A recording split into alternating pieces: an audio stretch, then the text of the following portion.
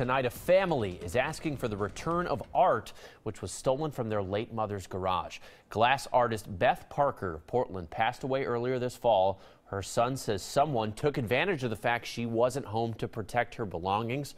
Our Jennifer Dowling live in North Portland now with the details. Jennifer, good evening. Good evening, Trevor. Those treasures were stolen right out of the garage behind me. I'm going to step out of the way so you can see it. Basically, the family was in the process of handing out the art to other family members and tidying up the home to sell when someone broke into the garage here and stole those precious family heirlooms. There were 27 pieces in all that were taken, including intricate window panels that she had made for herself, in part for her basement windows. Also, a very special glass tile chess set was stolen. Her son says she made it in the late 1960s.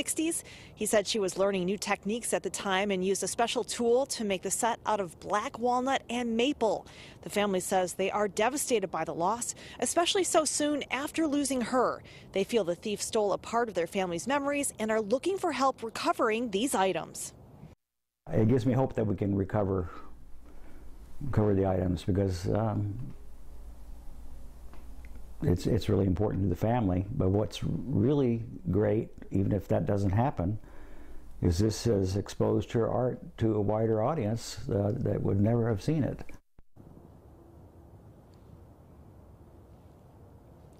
The family shared their plight on social media, and they've had more than 1,000 shares and comments. They say they appreciate the outpouring of support. Paul says if the thief returns the items, there will be no questions asked. They just want them back. So if you know who may have taken those special family heirlooms, or if you've seen them for sale perhaps online or somewhere else, make sure to contact Portland Police. They are investigating this theft. Back to you, Trevor.